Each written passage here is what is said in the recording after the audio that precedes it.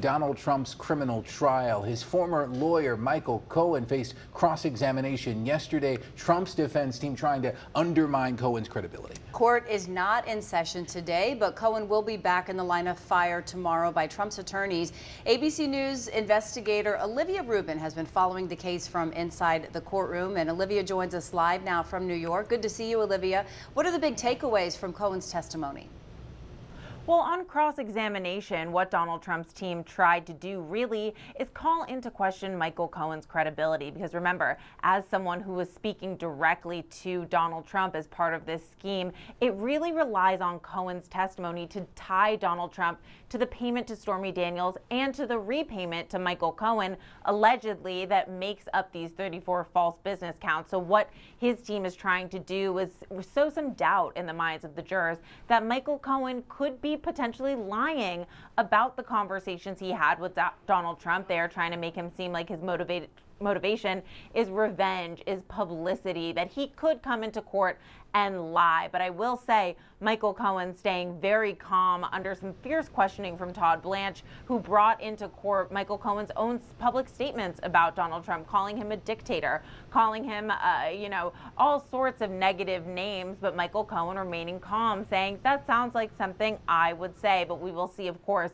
as you said, Michael Cohen back in the line of fire tomorrow if he can keep that same calm composure, guys. Yeah, we'll see how that goes tomorrow when he is back. Now, how long are we expecting this trial to go?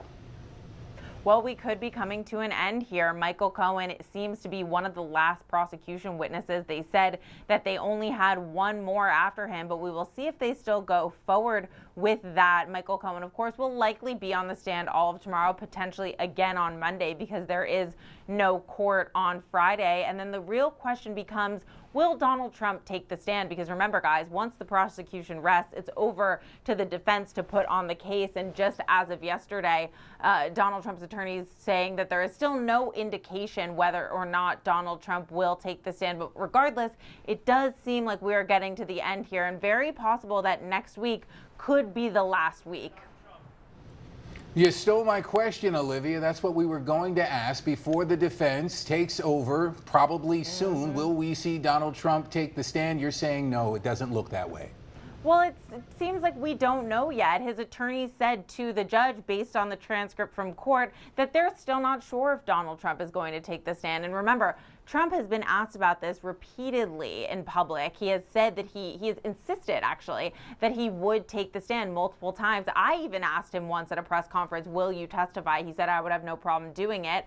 But remember, there have been rulings about what Donald Trump can be questioned on if he takes the stand. And the judge did give prosecutors a bit of a win, saying that they could bring in some of his past legal issues that have occurred over the past few years. He kept some out, but said some could be brought in. So the question is, do they want the jury to hear about other issues, the fraud case, gag order violations? That's all something they're weighing as they decide, will Donald Trump take the stand or not?